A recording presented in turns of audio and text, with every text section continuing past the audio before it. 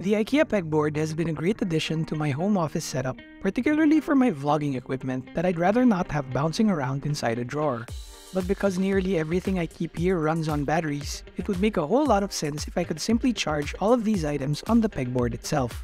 Welcome back to All Things Considered. In this video, I'll be sharing the step-by-step process of how I turned this Ikea pegboard into a custom charging station. Let's get into it. First, I took stock of the items I had on the pegboard so I could figure out how many ports I would need if I wanted to charge everything simultaneously.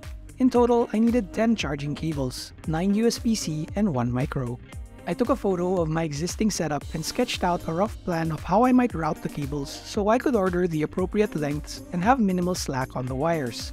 The plan was to have the power brick and cables hidden behind the board and only have the charging tips poke out through the front, where they could be easily plugged into the devices. For the main power source, I found an unbranded 10-port charger that could supply a maximum of 50 watts. I went with this one over more powerful charging bricks because it had a built-in power switch that would save me a lot of work. One challenge of this project was that the charging tips were too wide to fit through the holes in the pegboard, so I used a modeling knife to scrape out larger openings. You could also use a drill to do this, I guess, but I wanted to preserve the oval shape.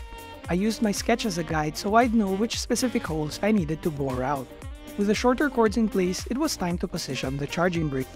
This took some trial and error, but once I was happy with the layout, I held the charging brick in place with some blue tack and velcro tape. I proceeded to plug in the remaining cables and route them according to my original plan. Some cables, like the one intended for this Insta360 fast charger, would be routed around the side of the board instead. Due to the thickness of the charging brick, I had to adjust the mounting points of the pegboard by adding some type of spacer. You can use anything for this, but I went with some scrap cardboard strips folded in half. Finally, I was ready to put everything back in place, plug the cables into the devices, and flip the switch.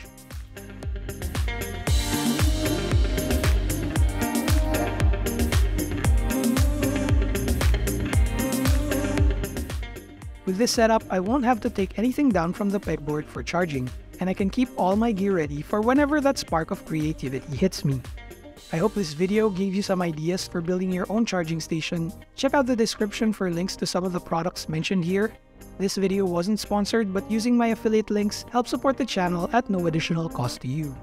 Don't forget to like and subscribe if you're into this type of content. Thanks for watching, and I'll see you in the next one.